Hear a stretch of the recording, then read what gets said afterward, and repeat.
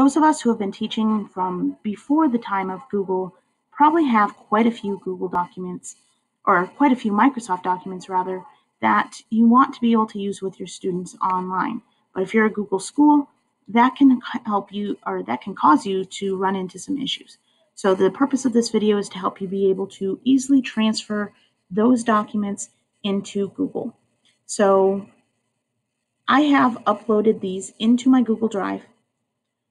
You could just as easily open them in, so here's a different one, but open it in Google or in Microsoft and copy and paste it from there. But one of the things that I see people run into problems with this, where they want to use on Canvas the Google Docs cloud assignment, which is one of the things that I love most about Canvas assignments, is the ability to bring in those other programs. But it's not going to work if you just take your Google Doc directly from Canvas or from your Google Drive. So, or rather, your Microsoft document from Google Drive. So you can see here, this says it's a .docx.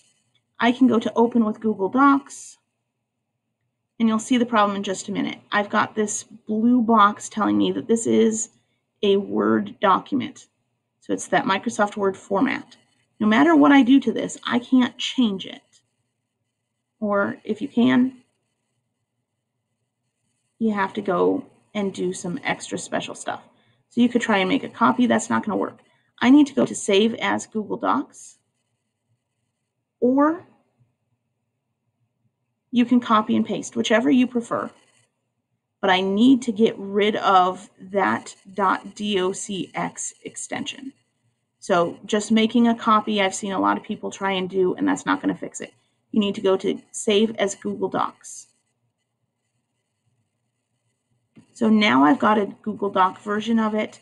You'll notice it has the same name, but whereas this one has the .docx, this one has no such extension, which tells me it's now a Google document. So now I can use that. Now, the one caveat to that is sometimes when you've got a lot of formatting, your borders are not going to come over. If you had a lot of pictures, they don't always translate well. So here I had a map.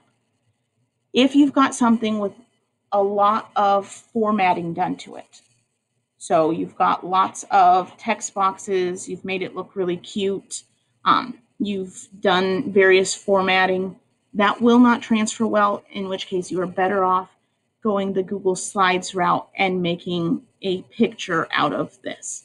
So I've got another video linked below where you can see how to do that.